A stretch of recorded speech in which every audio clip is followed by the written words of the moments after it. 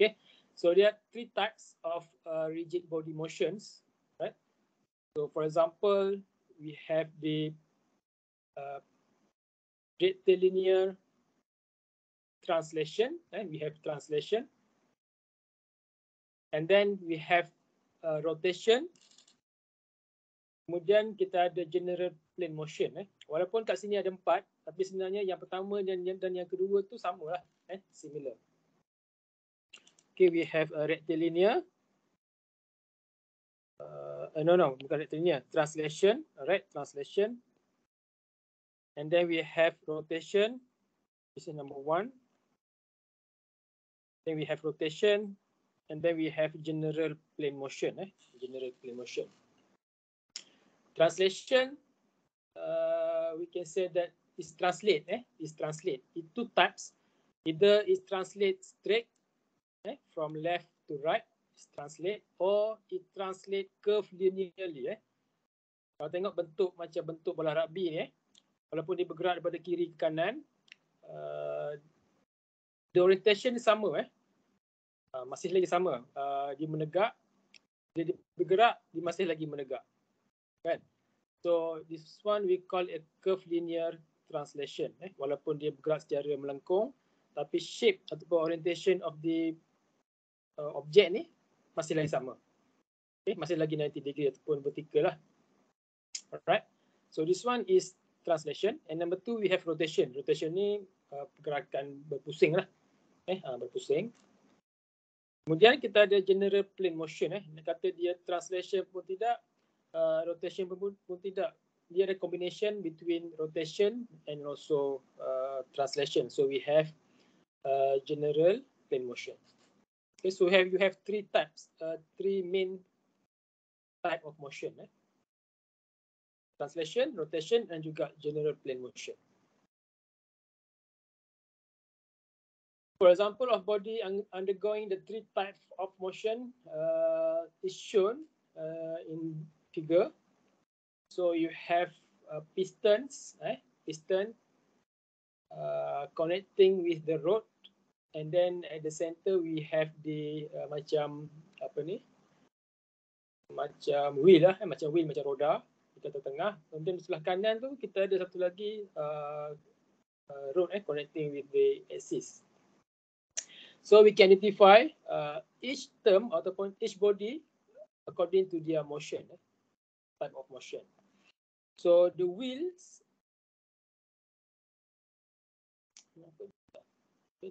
and crank undergoes rotation about fixed axis. Mana wheels? So wheels yang tengah ni lah. Yang ini the wheels. Ini rotation. Yang ni pun sama. Ini juga rotation. Yang bentuk vertical ni, ini juga rotation. Macam jarum jam lah. Macam jarum jam. Dia pun berpusing juga. Ini juga berpusing. Okay. Rotation about fixed axis. Okay. The piston undergoes rectilinear translation.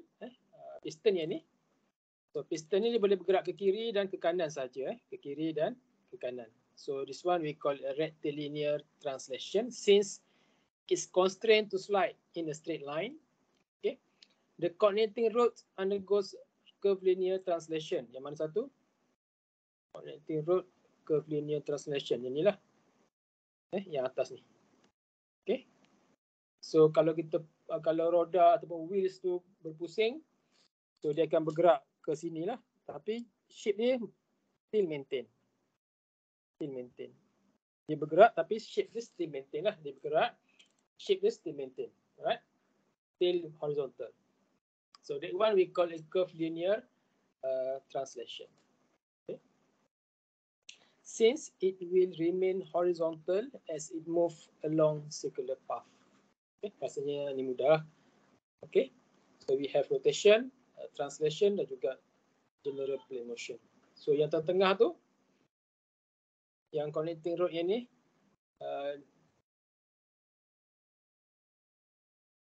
dia rotation. So a combination of rotation dan juga rotation we call as a general plane motion.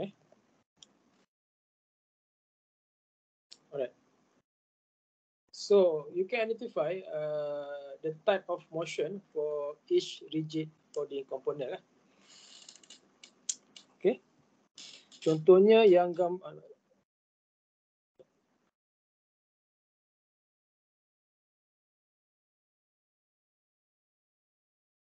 contohnya yang A tu. Okay. OA ni apa? OA yang ini Yang ini apa? Yang OA ni. What type of motions?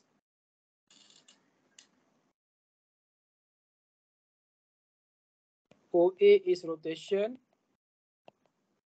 Okay. Yang B ni. Yang B ni adalah translation. Okay, sebab dia bergerak atas bawah je. Senang cerita dia bergerak secara lurus lah. Translation ataupun rectilinear translation.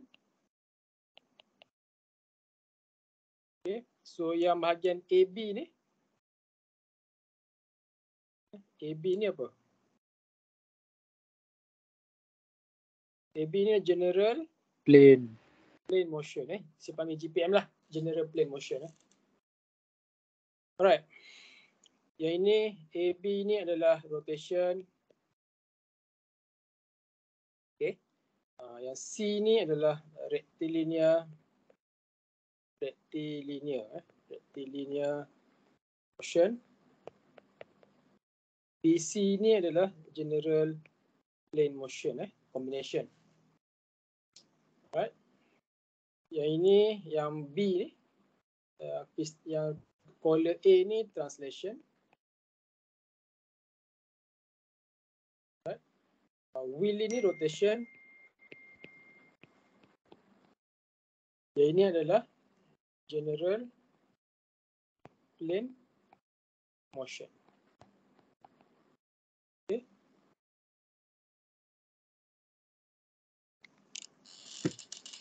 Alright. So yang bahagian sini rotation yang D Yang ni pun rotation. Yang ini adalah general plane motion general plane motion. Right. Okay, kita pergi one by one lah. Yang pertama adalah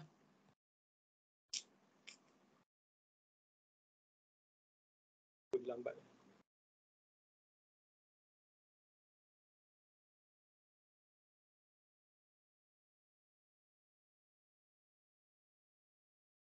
Okay. So yang pertama rigid body motion translation. Okay. So all points in a grid all point in rigid body subject to translation move with the same velocity and acceleration. Okay. So translation, all points move with same velocity and acceleration. Okay. So kalau kita ada objek pada kedudukan 1 bergerak ke kedudukan 2. So setiap point, let's say point sini, point A dan point B, dia bergerak dengan hal laju yang sama.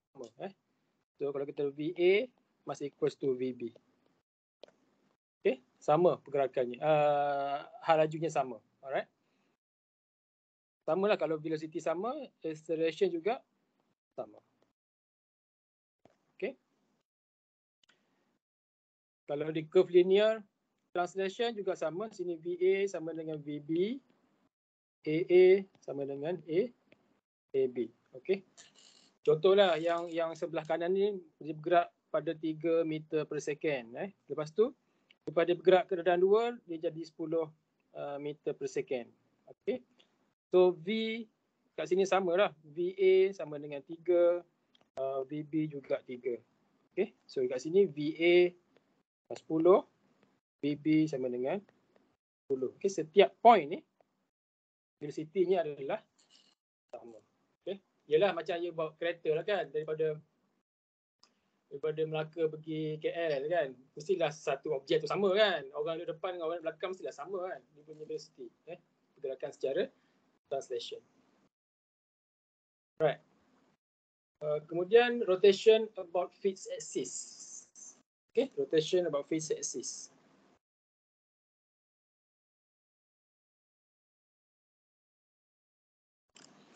Okay, rotation about fixed axis.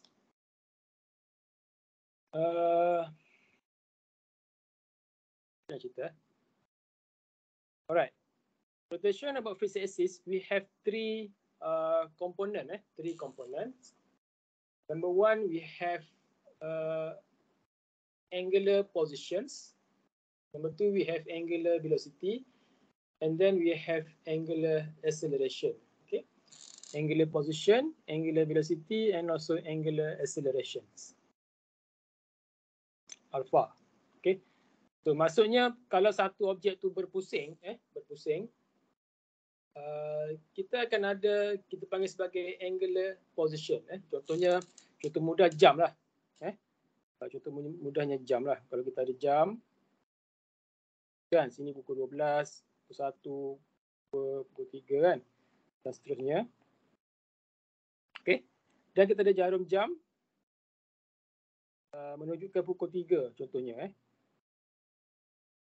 Kemudian jarum jam tu bergerak, let's say ke pukul 6. Ke pukul 6. Right? So angular position dia adalah 90 degree. Okay, theta. Kita pakai theta lah. Theta sama dengan 90 degree ataupun pi over 2 lah.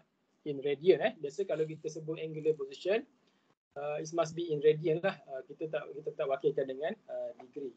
Okay. So that one is angular position. Angular position.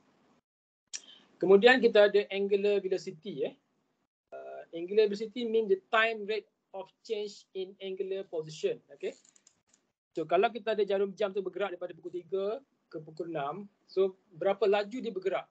Kita wakilkan dengan omega. So omega adalah angular velocity. Halaju sudut. Halaju sudut. So kalau kita ada dalam chapter 1, chapter 2, chapter 3, we learn that V kan, V is equals to ds over dt. Ini sama dengan case angular, kita ada omega is equals to d theta over dt. Okay.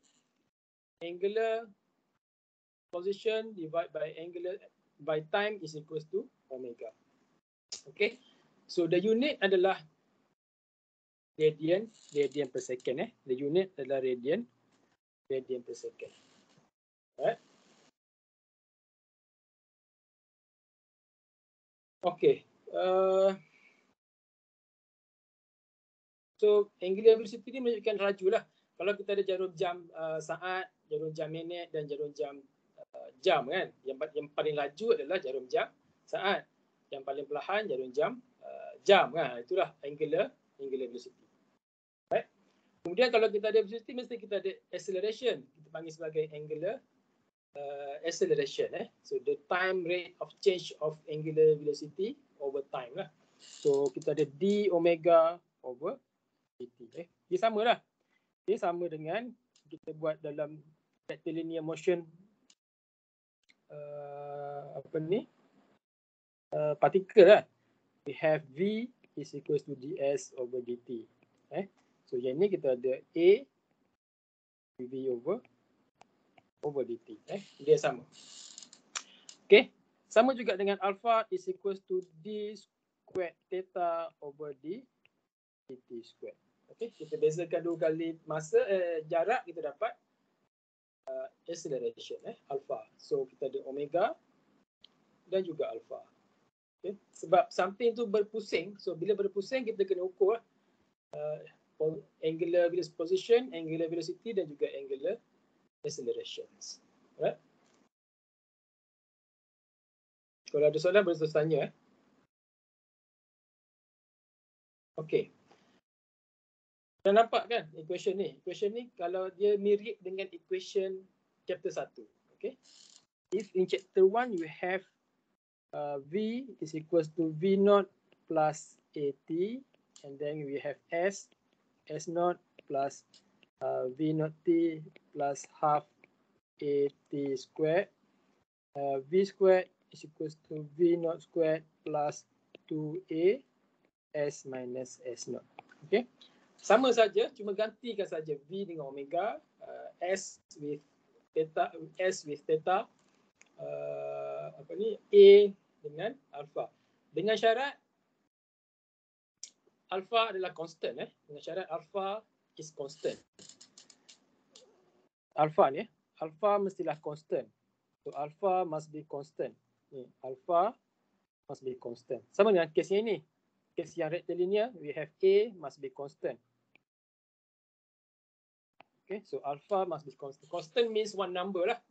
One number 5 radian per second square.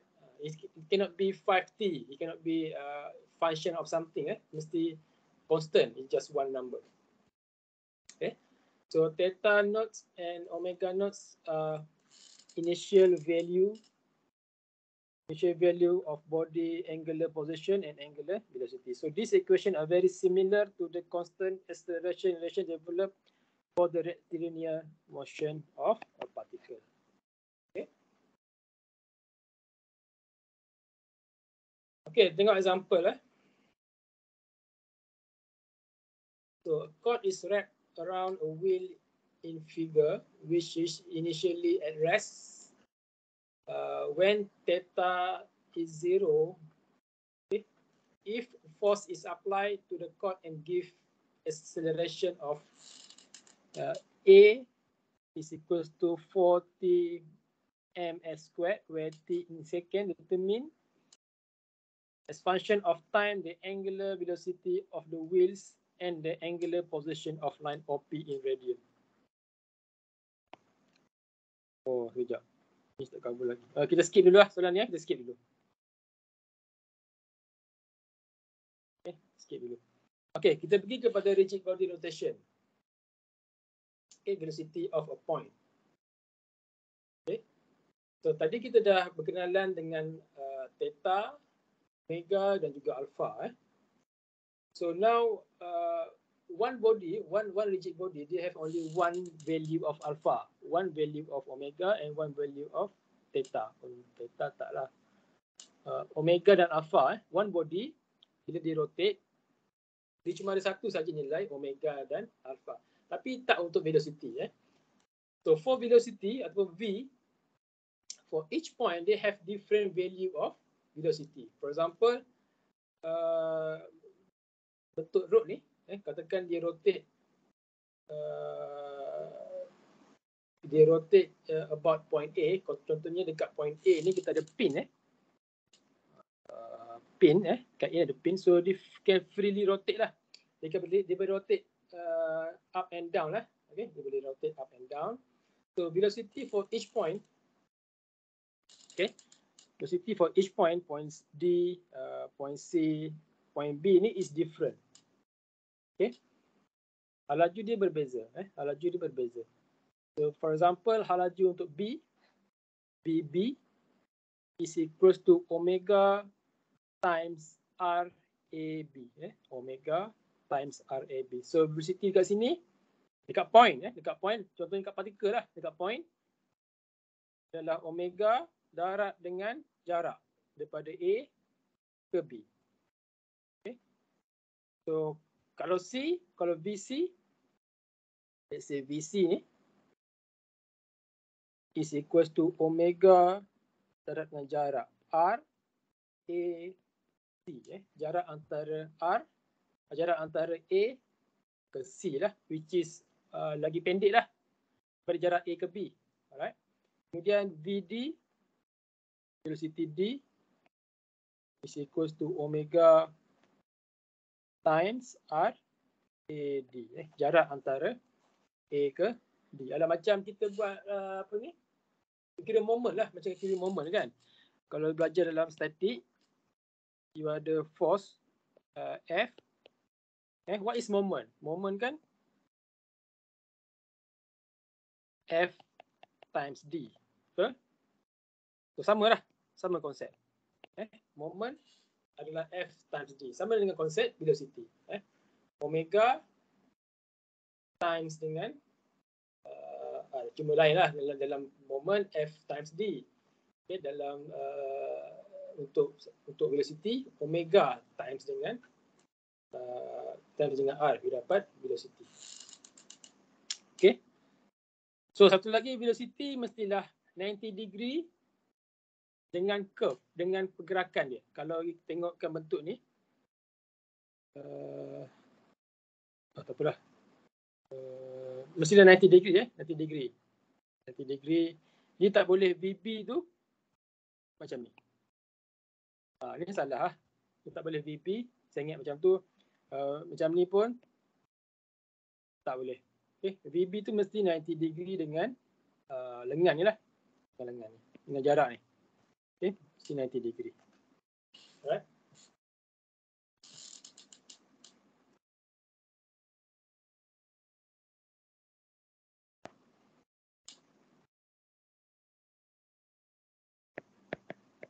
Okay, itu V V, omega times dengan R. Right.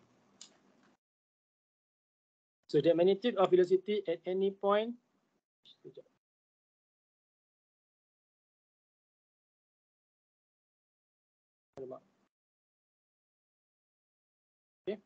Magnitude of velocity of any point in rigid body is equal to V is equal to omega R. Okay. The velocity direction is tangent to the circular path of the point. Right, circular path of the point. So kalau circular path tu dia berpusing macam ni lah. Okay, dia mesti 90 degree. Tangent lah, tangent. Saya kata dia tangent. Right.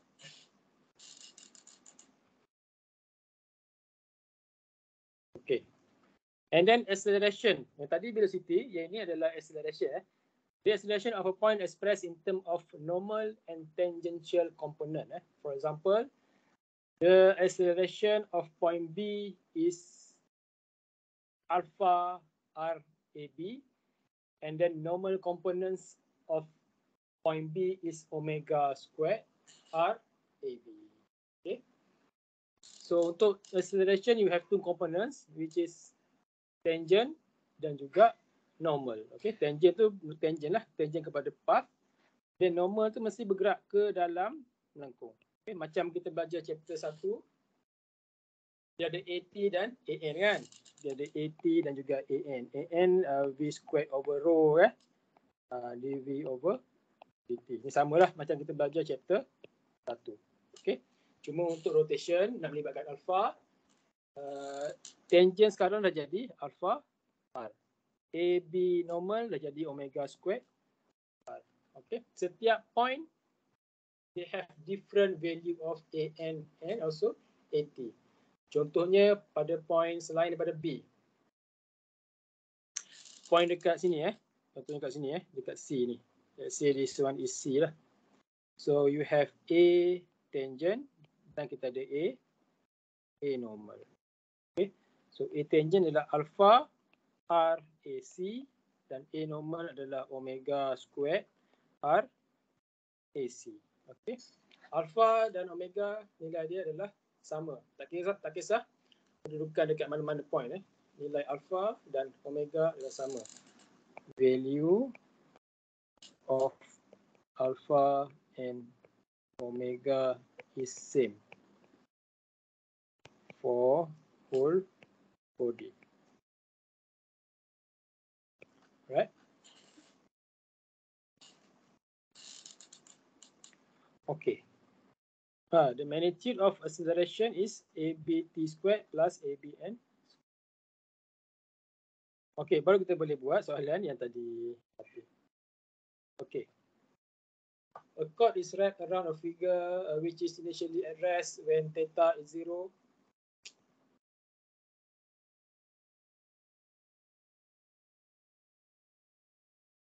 Okay.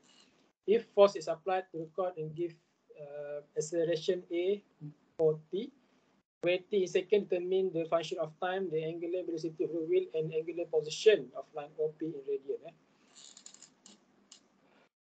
So kita ada wheel, saya boleh lukis balik. Untuk 2D sebab gambarnya 3D. So kita ada satu ni kan, ini A. Dan dia ada jarak ni lah, radian. Okay. So determine the angular velocity of the wheels. Angular velocity of the wheel. and the angular position of line OP in radian. Okay. So dibagi A for T, expansion of time, expansion of time. So AT acceleration ni pada hujung ni lah, pada hujung ni AT lah. For T, okay. Macam mana kita nak convert AT kepada alpha? Tadi kita dah tengok. Okay, AT is alpha R, AN is omega squared. Macam mana kita nak convert? So AT is equals to alpha R. Okay, so it's given that AT is for T, alpha R is distance from point to axis of rotation lah. Dalam kes ni 0.2 dibagilah 0.2. Okay, so alpha is equals to 4 bagi 0.2 apa lah?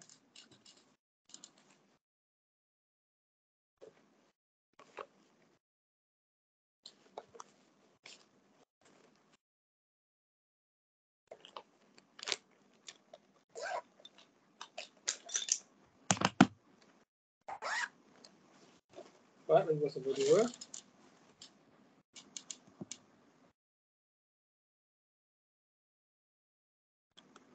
Apa saya boleh kira 20. 20 T. Okay, so alpha is 20 T. Right?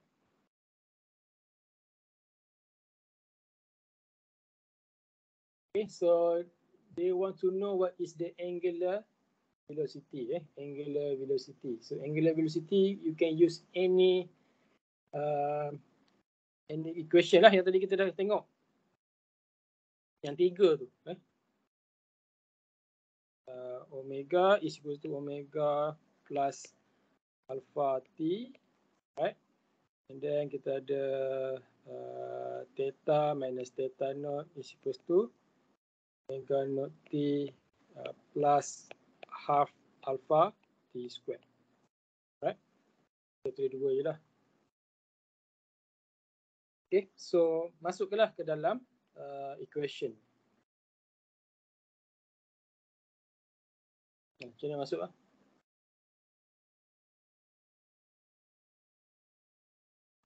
Initially at rest. Okay, initially at rest. So omega naught adalah 0. Kalau kita ambil equation ni, okay.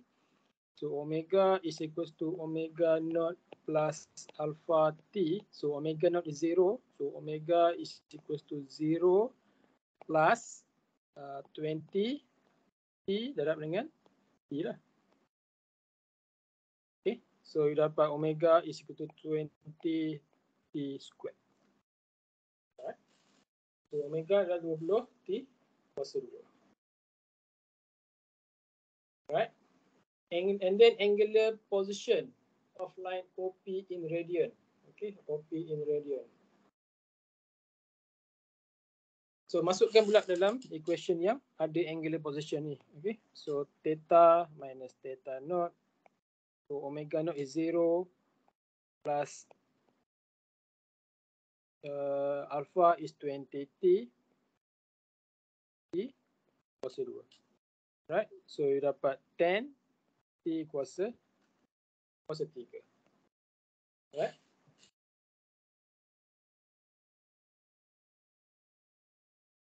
Sama tak?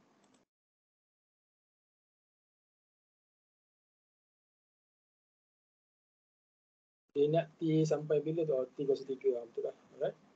10 Oh, tak boleh pakai equation ni. Alamak. Tadi orang tegur lah. Okay, kita tak boleh guna equation ni sebab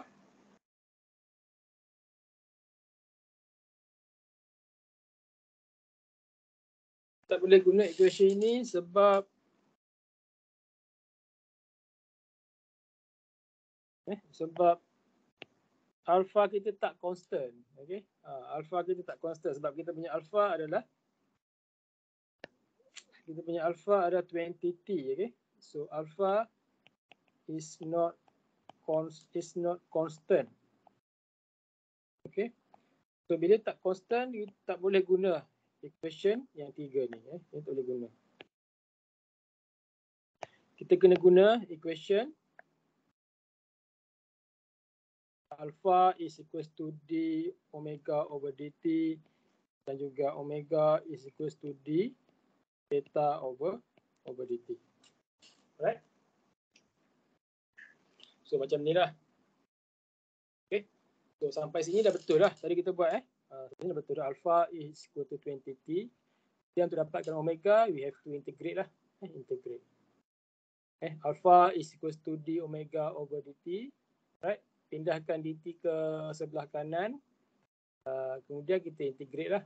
So 20t integrate, we dapat 20t kuasa 2 per 2. So we dapat omega ni lah. Right.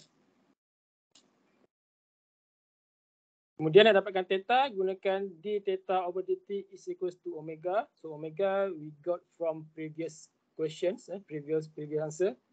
Omega is 10t squared. Kemudian integrate lah. Okay, so integrate dapat ini. Theta is equals to 3.333 t kuasa 3. Okay. So kat sini dia ada tulis nota. We cannot use equation of constant angular acceleration since alpha is a function of time. Right.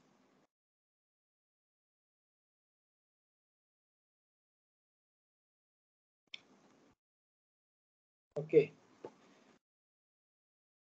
So rotation for bodies in contact. If two rotating bodies contact one another, then the point in contact move along different circular path, and the velocity and tangential component of acceleration of the point will be the same. However, the normal components of acceleration will not be same. Okay. So kalau ada body in contact, cuma tangential component saja yang sama. Okay. Kalau body in contact, only the tangential component saja yang sama. Okay. Normal component ni tak sama. This one not same. This one same. Oh, maksudnya contohnya kita ada gear A, gear B and gear C in contact. In contact dekat gear ni lah. Okay, so kita akan ada VA. Kan? Kita ada VA. Dekat sini pun ada A prime dia. Ada A prime. So VA sama dengan VA prime. Okay. So V is equals to omega R. Tadi kita dah derive. V is equals to omega R. A tangent alpha R. A normal adalah omega squared R. Okay. Kita dah derive. Okay. So since V is equals to omega R, yang VA prime juga V omega R. R yang mana? Tengoklah. Kalau ini ambil R yang ini, RC. Okay. Kalau yang ini ambil R yang ini, RB. RB yang ini, RC yang ini. Okay. Right. So V adalah tangential component. So tangential component sama maksudnya VA sama dengan VA prime. Okay. Dan juga A tangent, tangential component for A. Ini sama A tangent untuk sebelah kiri ni sama dengan A tangent A prime sama. So ingat balik A tangent adalah alpha R. Alpha untuk B times dengan RB is equals to alpha untuk C times dengan RC. Okay, so sama. Nilainya tangential sama. Tapi normal components tak sama. Okay. A acceleration untuk gear A tak sama untuk acceleration normal untuk gear inilah gear A prime tak sama. Right. Cuma bahagian tangential saja yang sama. Kalau bodies in contact lah. Okay, contohnya kita ada motor ni. Shown in the figure, used to turn a wheels and attach blower contained within the housing. If the pulley A, mana pulley A? Pulley A yang ni lah. So this one is pulley. Pulley A is connected to the motor, begins to rotate from rest with constant angular acceleration. Ini adalah alpha. Ini alpha. alpha. Determine the magnitude of the velocity and acceleration of point P after pulley has turned 2 revolutions. Assume the transmission bed does not slip on the pulley and wheels. Right? So yang atas ni dia pusing sebanyak 2 radian per second. Ini 2 radian per second. So dia nak what is V what is VP? V dan juga acceleration of point P. Point P. So body ni in contact in contact. Dia bersentuhan. Okay. First we convert the 2 revolution to radian. Since 2 pi radian in 1 revolution, then 2 revolution is equals to 12.57 radian. So first convert lah. So 1 revolution is equals to 2 pi. Okay. So kalau 2 revolution is equals to 4 pi lah.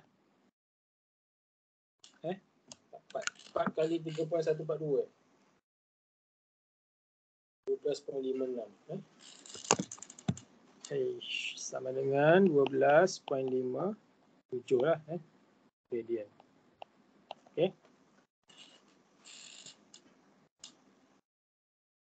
Since alpha A is constant, the angular velocity of pulley A is therefore omega squared plus equals to omega plus 2 alpha theta. Okay. The bed has the same speed and tangential component of acceleration, therefore V, okay, and AT. Alright. So apa yang berpusing 2 revolution after the pulley has turned 2 revolution? Pulley yang mana? Pulley yang bawah. Ini this one is pulley lah. Pulley ni dah pusing 2 revolution. Right?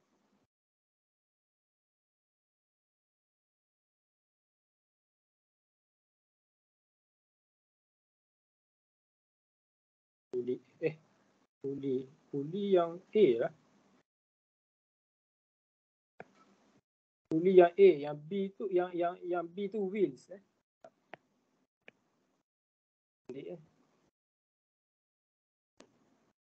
So ini pulley. So ini wheel lah. Wheel. Okay. Pulley dah pusing 2 revolutions. Dia pusing sebanyak 2 revolution ataupun 12.56 radian. Okay, theta. And then what is omega? What is omega? So omega gunakan rumus itulah yang tadi Omega is equals to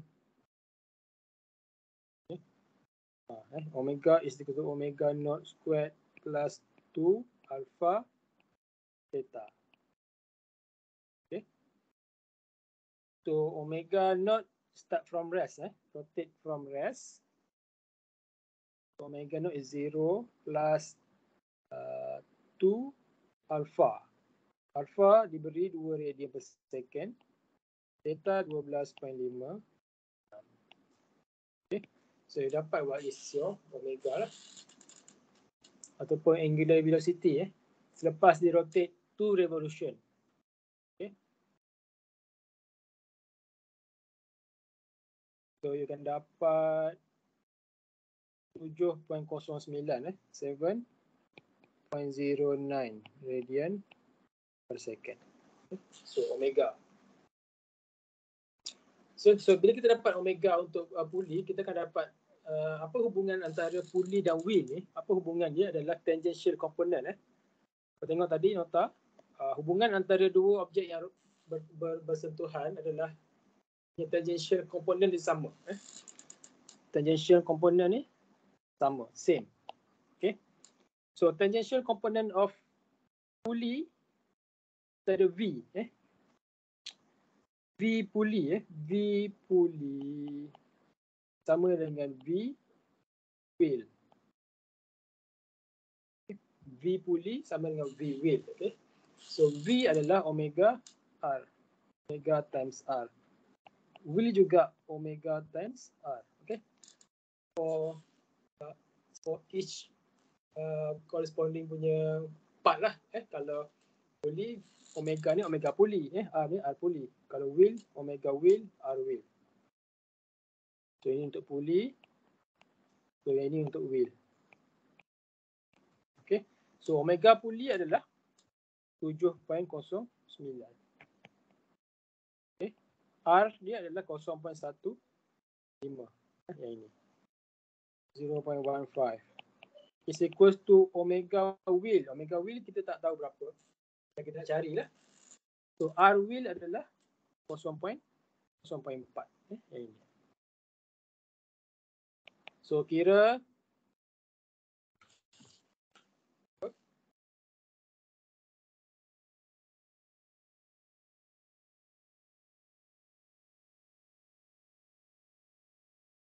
2.66 2.66 radian per second. So will tu dia berpusing dengan omega radian per second. So kalau yang warna biru ni dia berpusing ikutlah jam dengan laju 7.9. Yang will ni dia bergerak dengan laju 2.66. Ini omega dia adalah 7.09. Okay. So kita dapat omega, kita dapat V. Okay. Itu satu objek ataupun satu body. Will saja untuk will.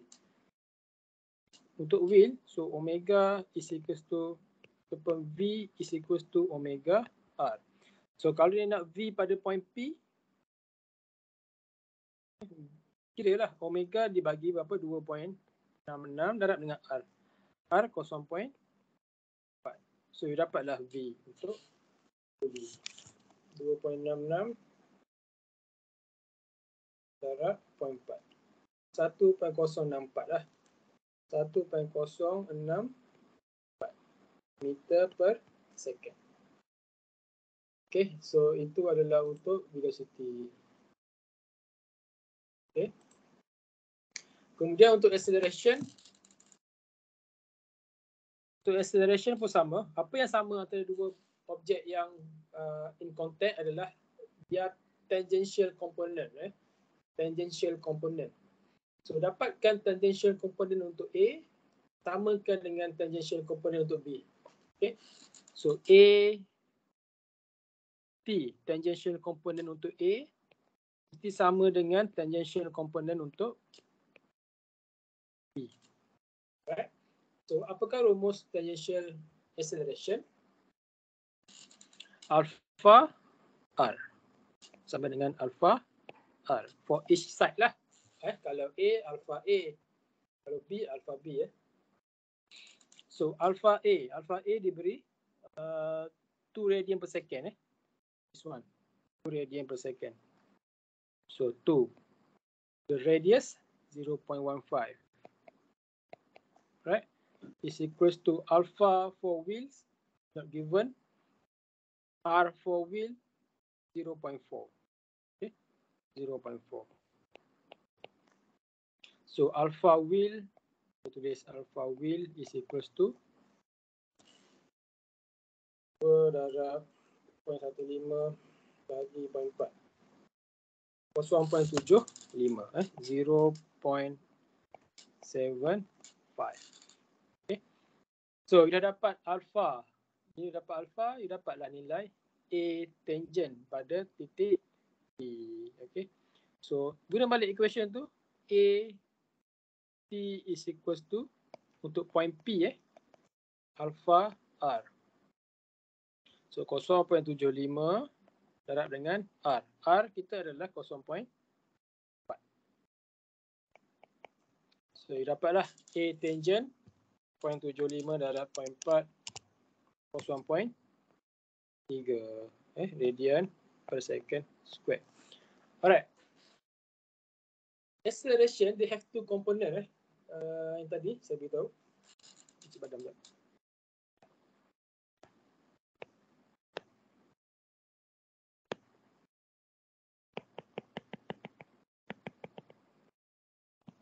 acceleration they have two component, tangent dan juga normal. Okay, dekat point P you kan ada A tangent dan you kan ada A normal. Okay, A normal. Right. So A tangent yang tadi kita dah cari, yang ni 0.3. What is A normal? So A normal adalah omega squared R. Okay, so semua dalam slide tadi all the equation is in the slide. Yang ini A tangent adalah alpha R, A normal adalah omega squared R. So omega V lah, kita dah cari 2.66 ini 2.66 squared times dengan R 0.4. Okay, so you dapatlah what is your AN.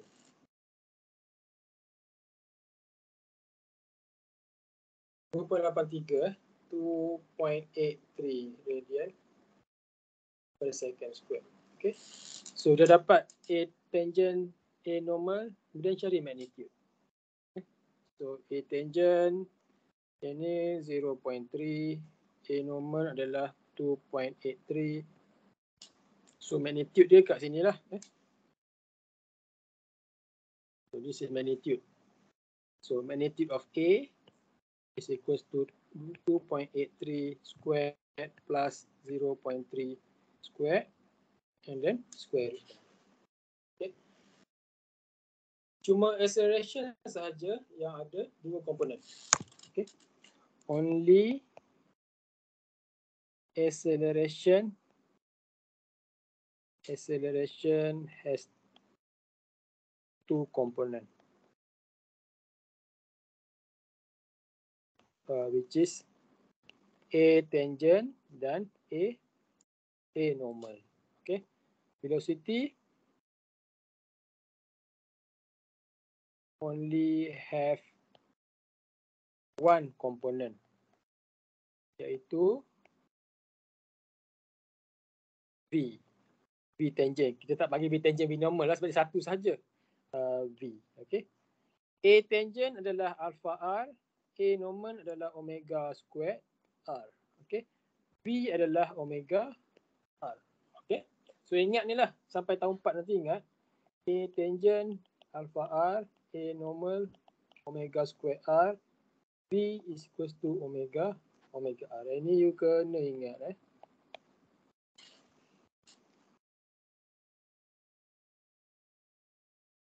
Alright. Tengok contoh yang seterusnya. Okay.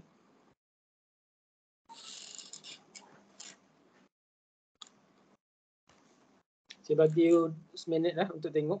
Cuba buat untuk soalan example 3 ni. Cuba fikir-fikirkan.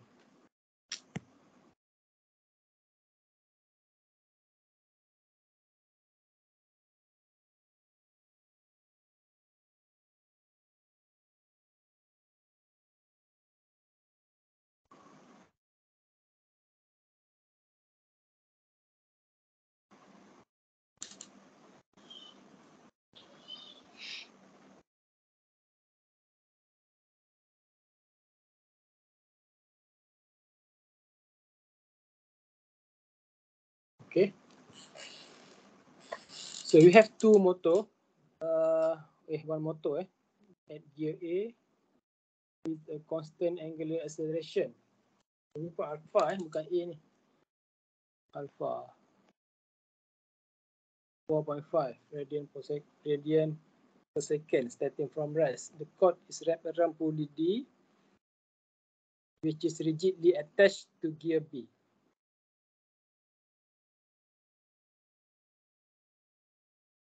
Okay. So bila something yang bersentuhan, nilai dia sama. Okay. Apa yang sama? The tangential component adalah sama. So dalam kes ini, pada titik P ni, kalau A ni berpusing ikut arah jam, yang ni akan berpusing lawan arah jam lah. So yang P ni dia akan ada komponen V.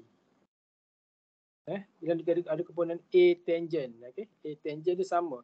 A tangent untuk A dan A tangent untuk B adalah sama. VA dan VB juga sama. Right? Pada titik yang bersentuhan. Okay, gear A and B have the same speed, will have the same speed and tangential component of acceleration at the point where they mesh.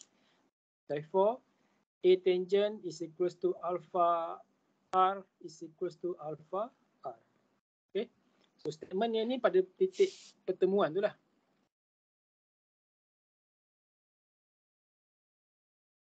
Sekejap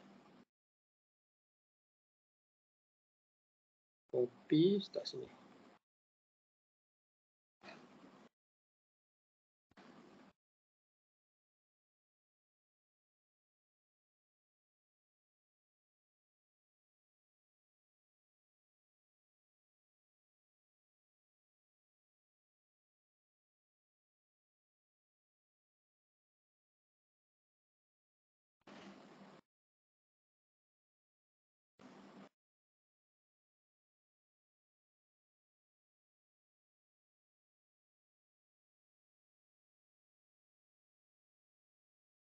Okay. So pada titik pertemuan, pada titik yang di contact, you have the same speed, the same speed dan juga the same tangential component. So dekat sini, dekat P ni kita ada A tangent. Okay. Sama nilainya, A tangent untuk alpha R dan alpha R untuk A dan B adalah sama. Okay. So ingat balik tadi saya dah sebut AT is equals to alpha R, AN is equals to omega square R, P is equals to omega R. Okay. So A tangent adalah alpha R for each body lah. Untuk body A pakai alpha A RA. Untuk body B guna alpha B RB. So alpha A 4.5, RA 75. Ini alpha B kita tak tahu dan RB 225 lah yang ini. So pindahkan dia dapat alpha B is equals to 1.5 radian per second square. Alpha B ni apa? Angular acceleration. Acceleration of B. Okay. Since gear B and pulley D turn together, AD sama dengan AB sebab gear B dan pulley D tu dia welding welding sama-sama, dia attach sama-sama, macam pusing yang sama lah. Bila pusing yang sama, alpha dan omega adalah sama. Ini bukan A, ini alpha juga ni. Ini alpha, ini pun alpha. Okay. Macam nak tahu alpha sebab ni unit dia radian per second. So radian per second tu alpha, radian per second square adalah alpha lah. Okay, so alpha D sama dengan alpha B. Okay, assuming the chord is an inextensible and do not slip. So velocity and acceleration of say the C will be the same as the velocity and tangential component of acceleration along pulley D. So kita assume tali ni dia tak boleh regang lah. So sama juga pada kedudukan P ni, inilah tangential component. So you can ada A tangent dan juga V. Sini pun ada V. Sama. So kalau A tangent ni sama dengan AC lah. Kalau blok ni ataupun loading ni bergerak ke bawah dengan AC, ni sama nilai dengan A tangent. So AC is equals to A tangent pada point D, pada point P prime ni, pada apa ni, pulley D. So ATD is equal to alpha R. Ni pun alpha, alpha R. Alpha R. So alpha 1.5. Tadi kita dapat dah yang ni 1.5 darab dengan radius 0.125 meter. So dapatlah nilai AC AC.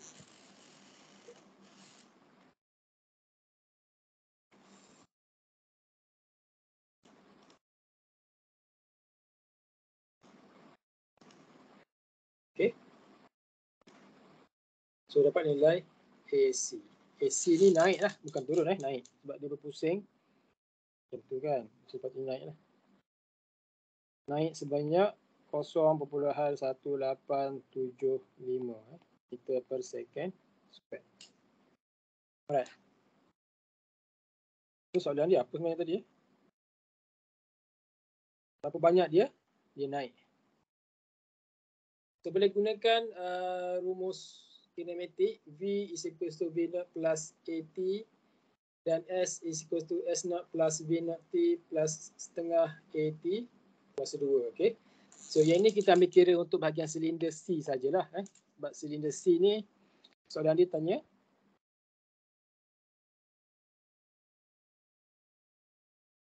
find the velocity of cylinder C. So cylinder C ni dia bergerak secara macam kita belajar chapter 1. Dia tak berpusing. Chapter C, cylinder C ni cuma bergerak ke atas je. Dia tak adalah berpusing kan. So bila bergerak secara lurus, so boleh gunakan rumus ni lah. Okay. Rumus ni. Velocity C yang ni start from rest, 0, AC tadi kita dapat dan time 3. Dia minta dalam masa 3 saat. So dapatlah velocity is equals to 0.563. Okay, dan juga distance pakai rumus ni juga. Right.